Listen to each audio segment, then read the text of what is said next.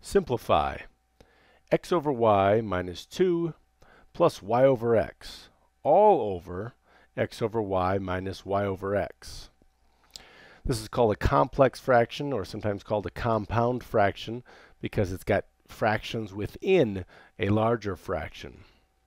And one way to simplify this is to just simplify the numerator, that is, get a common denominator here with the y and the x, and this has a denominator of 1, negative 2 over 1, and get a fraction in the numerator, and then do the same thing in the denominator. Combine these fractions, get a common denominator if you need to, and you would need to here.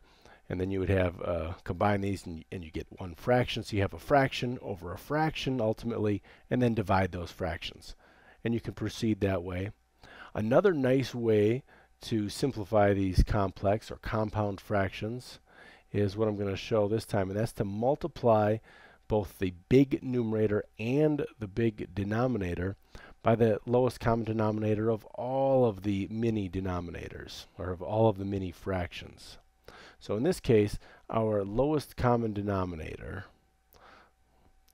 among y, 1, and x, those are the only denominators that we see, the lowest common denominator is xy. And that is what all of the denominators could be built up to if we wanted to. But instead of building those up, I'm actually going to multiply everything by that denominator. And what's going to happen is a bunch of these mini denominators are going to cancel out. And I'm just putting it over 1 here just to show that I'm multiplying a fraction by a fraction. But that's not necessary. It's just for teaching purposes here.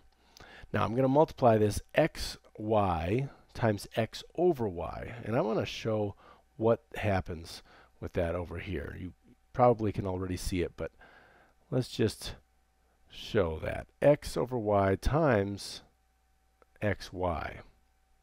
Well, these y's will cancel out. And so you're left with x times x. So I'm going to write that down in the bottom here. X times x, or x squared.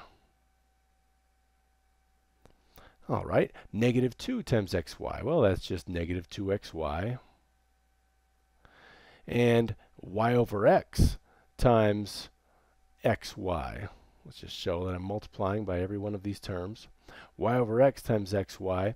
The x's are going to cancel out, and we'll get y squared. So see how we got rid of the mini fractions there. So that was nice. That is our big denominator that's left.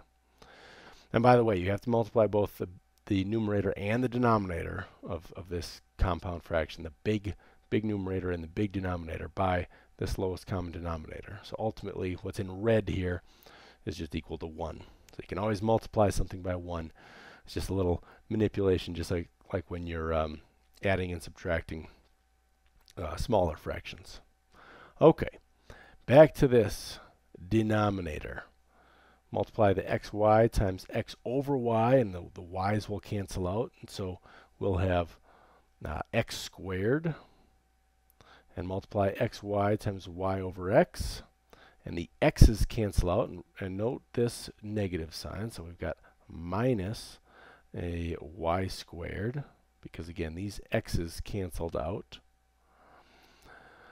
Okay, now we've got a rational expression. We're almost done, but we should factor the numerator and the denominator to see if anything will cancel out. And I bet we'll get something to cancel out, because usually the problems are set up that way.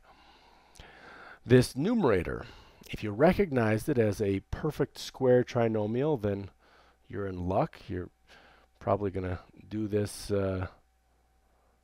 probably have that already before I even wrote it. X minus y quantity squared, or x minus y times x minus y. If you didn't recognize it as a perfect square trinomial, that's okay. You can see just the reverse of FOIL. Write the x's down, because x times x is equal to x. Write your y's down, because you know the product of the last two terms will equal this last term, this y squared.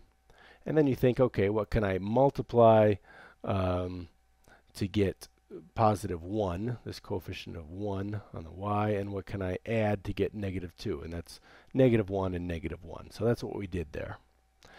The denominator, you can also just FOIL the opposite of FOIL to factor that, or recognize that as a difference of squares, so that is x plus y times x minus y. And we see that some factors cancel out, the x minus y, and we're left with x minus y over x plus y. So I'll just write that over here, x minus y over x plus y. So we've taken that large complex fraction and simplified it to our final answer.